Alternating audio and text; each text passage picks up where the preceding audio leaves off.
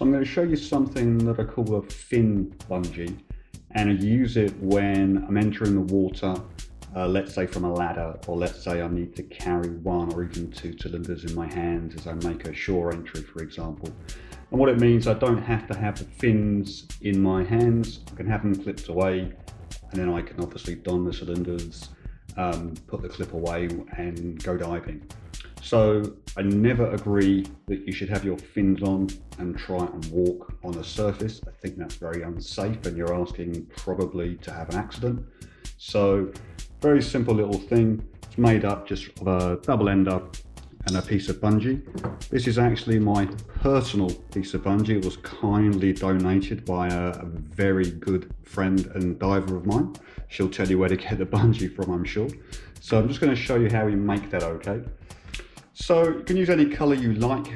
We're obviously going to go with a piece of black. Now I've already measured this out. This is around 50 to 55 centimeters. It is just a 5 or 6 mil bungee. The heavier your fins are, probably you might want to think about a heavier set, a thicker piece of bungee. But generally speaking, I'm starting off with 50, and we're now going to go for what is now the fisherman's knot, which everyone's been practicing because you've got time.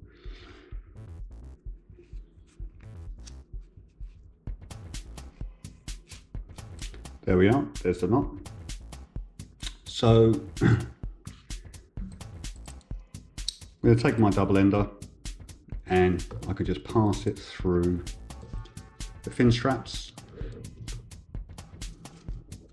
over here, and off we go. And then this will just clip up onto my chest D-ring, give my hands free so I can make an entry.